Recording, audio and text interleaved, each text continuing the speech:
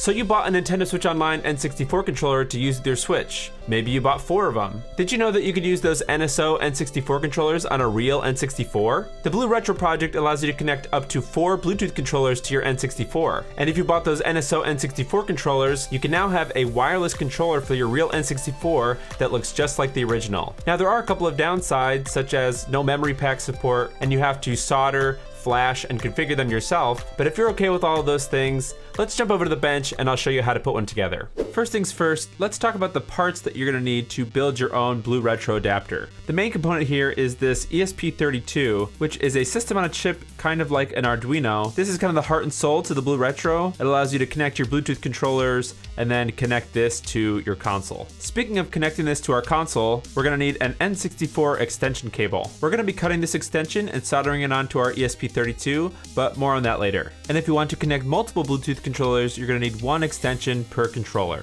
You'll need a micro USB cable for flashing the firmware. You're also gonna need a soldering iron and some solder. And you might as well have some flux with you. I like to use this liquid flux. The last thing you're gonna need is some wire strippers. I have some thinner strippers over here and then thicker strippers to actually remove the sheath from outside of the N64 extension cable. But first things first, let's go ahead and flash the firmware to this ESP32. In order to flash the firmware onto the ESP32, we're going to need this flash download tools. And we're also going to need to download this firmware zip file from the BlueRetro GitHub. At the time I was making this video, the latest version is 1.1.1. And then just go ahead and extract them into their own folders. We're going to start the flash download tool program. Select ESP32 from this dropdown and press OK. Go ahead and plug in the ESP32 using a micro USB cable to your computer. Now we're going to need to search for a few of the firmware files that we just downloaded, so click this box. And over in the firmware folder, in the bootloader folder, we're going to select bootloader.bin. And then in the next line down, we're going to do the same thing, except for we're going to go into the partition table folder and select partition table.bin. And lastly, we're going to go into the main folder here and select the N64_spiffs.bin. And then we need to check these boxes over here so that we don't forget. But it's yelling at us that we need to fill in some numbers over here. So type in 0x1000, 0x8000, and 0x10000. Uncheck this do not change bin. Select this baud rate, change the COM port to, for me it's COM port 6. And now we can upload the firmware by pressing start. Now it's gonna say sync here. We're gonna actually need to press the right button on the ESP32. This is gonna cause the ESP32 to actually connect to this program and start downloading. And that's all there is to flashing the firmware. With the ESP32 flashed, let's go ahead and put that aside for a second and bust out our N64 extension cable. And you're going to need to find the side of the extension cable that actually plugs into a console. So for me, it's this side here. And then you're gonna cut this extension cable as long as you like. I'm gonna leave mine maybe about a foot. And go ahead and put this other side away for 1 second. Now let's see what color wires we're dealing with inside of here. So I'm gonna take my larger wire strippers here. I'm gonna leave myself probably about 2 inches. So basically we're removing the outside sheath and exposing those wires in the middle. So now you can see we have 3 different colored wires exposed. Now our job is to find out which of these 3 wires go to which points here on this plug. Now finding which wire here corresponds with which pin in the plug here is easy if you have a multimeter, except there's really no metal exposed here for you to use your multimeter on. So our way around that is to actually use the other end that does have some exposed pins. So go ahead and expose the wires on this end as well. And to make it extra easy, I'm gonna use my other pair of wire strippers to expose the wires on this end.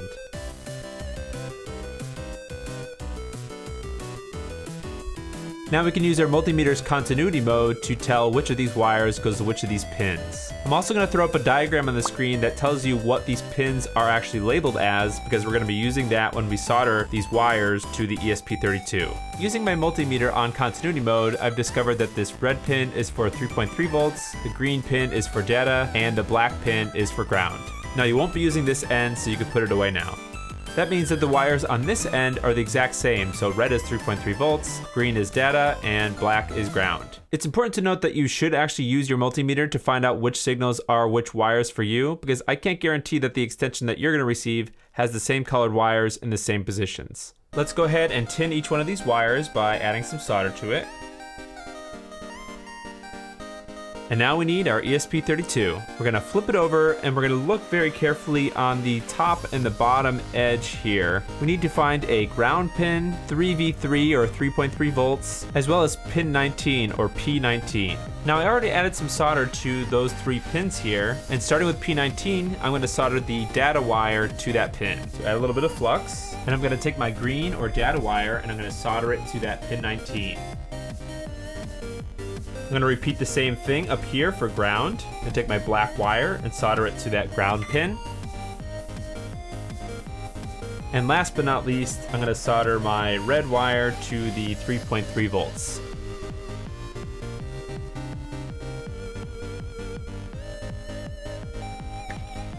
And that's everything you're gonna need if you only want to connect one Bluetooth controller. Let's go test this on our N64 before we talk about how to connect multiple controllers. Let's go ahead and test our adapter by plugging it into the first controller port.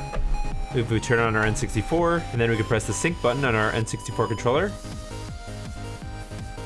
You can see that the controller was synced, and now we can play games with our NSO N64 controller. By default, the BlueRetro adapter does not enable rumble, so we're going to need to connect to our adapter using a Bluetooth 5 compatible computer. For me, that's just gonna be my phone. And for iPhones, I actually have to use a special web browser called BlueFi in order to access this Bluetooth API in order to connect to this adapter. But here in BlueFi, I can go to blueretro.io, and then under the first link, BlueRetro Advanced Config, I'm gonna turn my N64 on, I'm gonna hit Connect BlueRetro, and then select BlueRetro from this list of devices.